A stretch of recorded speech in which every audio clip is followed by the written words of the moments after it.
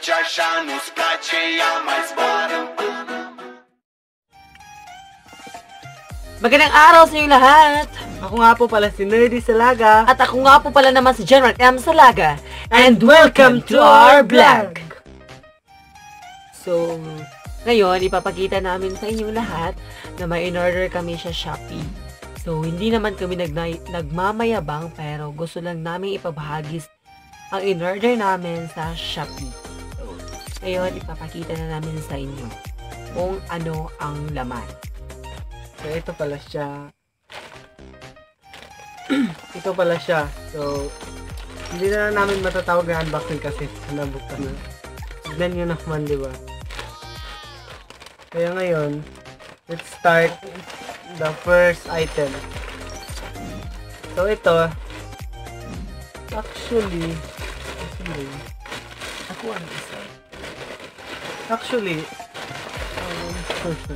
so, naka-bubble wrap siya pero in-open ko na kasi kahapon nabuksan na namin kasi sa sobrang excited. So, ito pala siya. Ang in-expect ko dito is my box. Nakikita nyo naman sa picture na nandito sa kamay ko. So, ngayon okay lang kasi maganda naman yung quality ng item niya. So, ito yung phone holder. So, ito yung lalagyan niya. At ito naman yung stand ng ating tripod. So, maganda siya. Walang dents. Walang sira. Kaya, maganda siya. So, nabili ko lang to for, I think, 169 or 170. So, ayun. Maganda siya. Walang ka-dents. Kaya, nabighani ako sa item na to. At ang second item naman ay itong sports action camera or GoPro. So, nabili ko to for only 349 or 350. So, maganda siya. Pero, ang advice ko sa inyo, dapat high-branded yung memory card. Kasi kapag hindi high-branded, hindi siya gagana, hindi siya mag-video, hindi siya magka-capture, hindi siya masisave sa memory card na iyon dahil hindi siya qualified na dapat yun yung gamitin. Kasi may sinabi sa manual nito na dapat yun.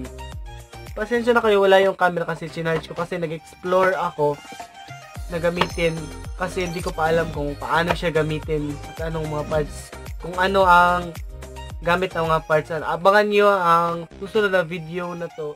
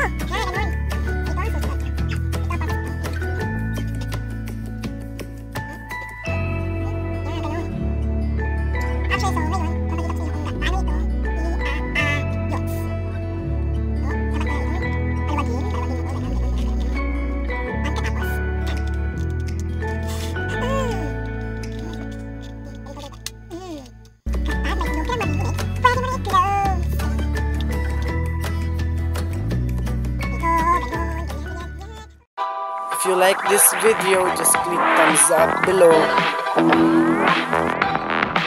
If you want to watch our next video, just click subscribe down below. Thanks for watching.